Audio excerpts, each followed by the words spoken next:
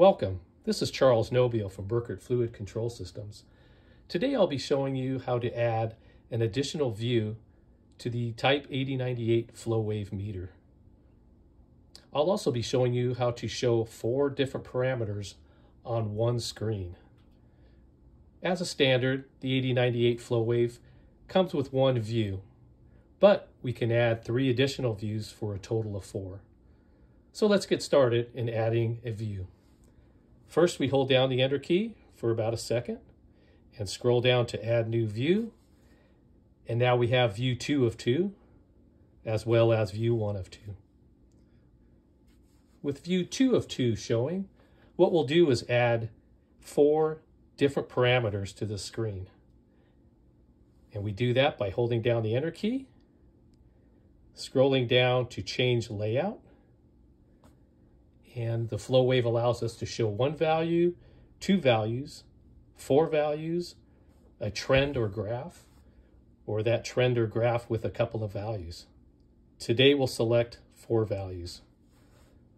So now we show volume flow in all 4 quadrants. So we'll keep the upper left quadrant volume flow and change the other 3. So how we do that? Again, we hold the Enter key, we scroll down to Change Value, and we select the upper right value to change, hit Enter, and scroll down and we'll change that to temperature. And now for the lower left quadrant, again, we hold the Enter key and scroll down to Change Value, select Change Lower Left Value, hit Enter, and we'll change that to Density Factor.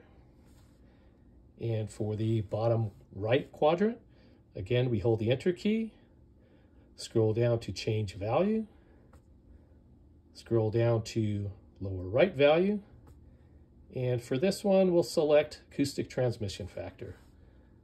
So now you see we show volume, temperature, density factor, and acoustic transmission factor all in one screen. And remember, we can do this 2 more screens for a total of 4. Thank you for watching today. My name is Charles, and have a great day.